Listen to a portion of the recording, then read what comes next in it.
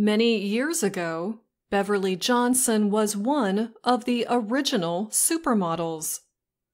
She walked on the runways of fashion shows around the world.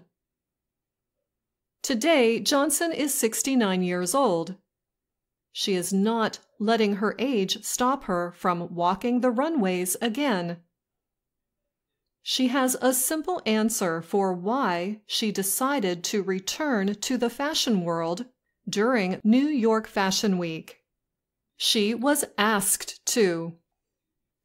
Johnson, a writer and businesswoman, helped to break barriers for other Black women in the modeling industry. In 1974, at the age of 22, she appeared on the cover of the American Vogue magazine. This made her that magazine's first Black cover model.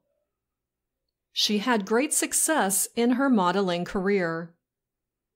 She became a sought-after face for many years, appearing on the covers of hundreds of magazines. During this year's spring New York Fashion Week, Johnson walked the fashion runways for designers Sergio Hudson and Bibhu Mohapatra. She was the last model to walk in the Mohapatra show on February 15th. The crowd clapped and cheered when they recognized her. She wore a white floor-length dress called a gown, with a dramatic black cape. She said that she needed a little practice before the show to get the runway walk right.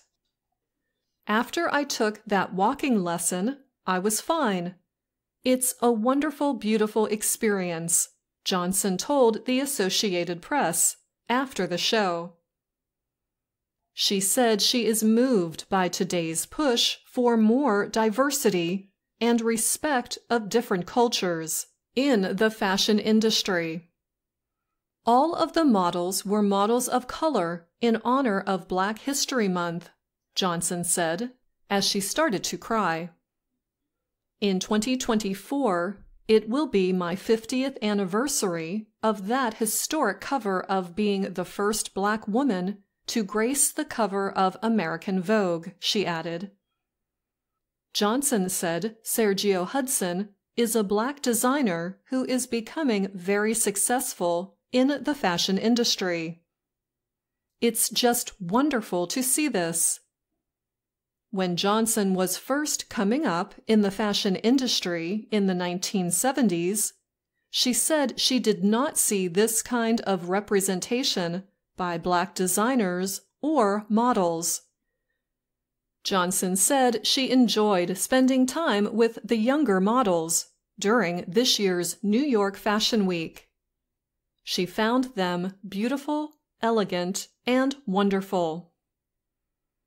She noted one big difference between them and her, and it was not their ages. The girls are much taller. In the Hudson show, she said, no model was under 1.8 meters. Back when she was modeling, she said, 1.5 meters was tall enough.